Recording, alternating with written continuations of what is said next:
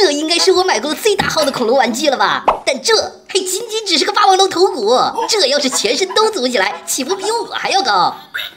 又来吓唬我，小样！我现在可是恐龙玩具的高手，看我还不一掌拍烂了你！哎呀，嘴巴还挺硬的，出来，出来！好家伙，你是吃了多少好东西？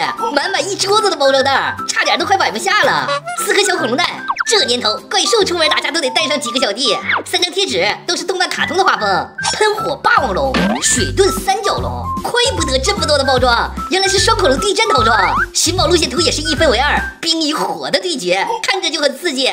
先来火焰系的霸王龙，不会吧？第一包就中奖了！橙色大鼻涕包着的龙头和尾巴，太黏了，根本清理不干净。去，那边自己玩去吧，这些只能用水洗出来了。洗完澡回来了，干干净净，看着就更呆萌了。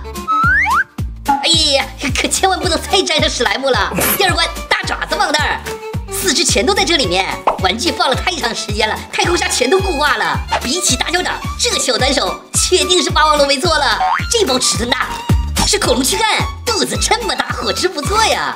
哦，恐龙的作战装甲，还有火箭炮，试一下威力，好像还很猛。组装起来，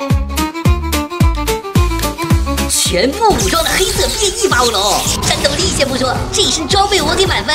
近战用牙咬，远程靠箭射。同为霸王龙，命运却完全的不同。这还没有让他见识一下撕咬的能力呢，一口都能吞掉一个眼球。就问你们怕不怕？站好吧，该迎接你的宿敌登场了。藏宝图都不看，直接拆。2条恐龙腿，虽然大小和霸王龙的差不多，但咋越看越像鸡腿呢？好嘛，又来了只碳烤鸡胸脯，看看这一代是啥？耶，为啥脑袋总要和史莱姆放在一起呢？三角龙的脚还断了，这是刚经历了一场大战呢。现在食草恐龙都这么好战了吗？尾巴和脑袋居然还有联动，套上护甲、背甲，安装炮台。虽然少了份霸气，但看着特别敦实厚重的感觉。2位食物链顶层王者的巅峰对决。等等，看看各自的小弟都是谁？龇牙咧嘴的迅猛龙，一脸呆萌的问龙。又来了一只断脚的三角龙，你们家族就没有一个完整的吗？最后一个绿色的霸王龙宝宝，哎，不对呀，你和小呆瓜是不是站错阵营了？小弟们都势均力敌，一场大战一触即发。哦，霸王龙太强悍了，大嘴直接咬住了三角龙整个头，挣脱了半天才挣脱开。我们也不是好惹的，近战打不过，那就远程魔法攻击，聚集能量。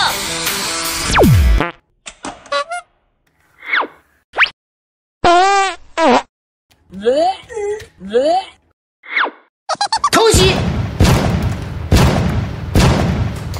一套组合技直接打碎了三角龙的护甲。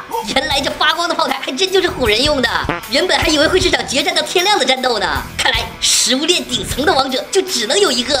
老大威武，老大霸气，老大最强。